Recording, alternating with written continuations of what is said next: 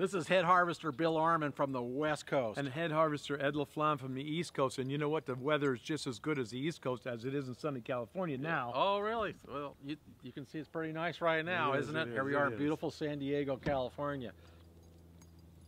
Wow! So, HR 911, the Big 10, is the theme for the next 2 months. Right. And so this week's topic, we want to talk a little bit about build a better employee handbook.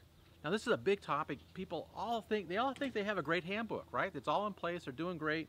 And the reality is they're not. So number one, here's some tips. We got 4 or 5 tips for you. One, you should take a good look at your employee handbook and have an audit by a professional HR person. Revise it and audit it each and every year, once a year, okay? Let's do that one.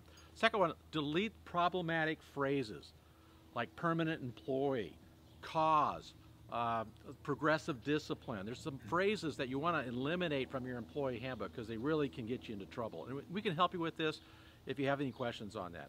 What's some more tips you have for employee handbook? And so Bill just mentioned to make sure that you audit the handbook every year because the laws keep changing. So they should be reissued to your people every year. We suggest January. So give it to your employees.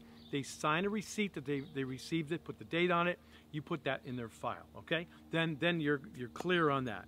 And of course, it would be helpful too if you told them what some of the new laws would be, right? That'd be helpful. Yeah, for sure. Then the next thing is independent contractors who may be working for you. They're not going to get this because they're not entitled to it. They're not employees. So only any temporary employees or subcontractors don't get the handbook, okay? So that's our tips for today. That's employee handbook. Now go out there and harvest your potential with a great employee handbook. Absolutely. We'll see you next session next week.